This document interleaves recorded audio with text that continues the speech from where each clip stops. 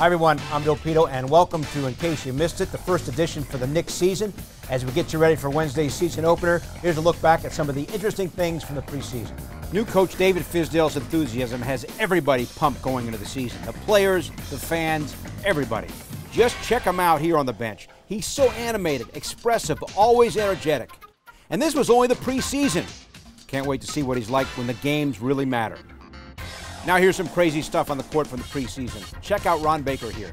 After getting poked in the eye, he takes out his contact and then puts it in his mouth to moisten it, and then he puts it back into his eye. Mike Breen can't get enough of it. It's a new kind of saline solution. And now check out Isaiah Hicks going back up the floor, and out comes the gum.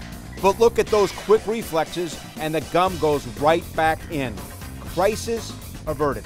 Of course, all eyes on 9th pick Kevin Knox during the preseason, but undrafted 22-year-old Alonzo Trier has really turned some heads with his outstanding play. Look at that! Goes to the basket with no fear. Has some sick handles and can shoot it. Also a great passer. Look at that feat. Can run the floor. Going to be interesting to see how he impacts the team this year. And we have this from the Knicks on Instagram. You want to know how big KP is? He can pick up a little kid, and the kid is above the rim to dunk it.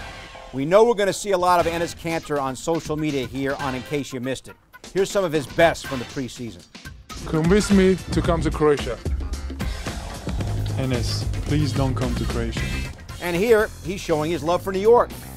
And then this crazy thing. That's Kanter dressed up like Venom, scaring some kids. I'd be scared too if that 6'11" thing was coming at me.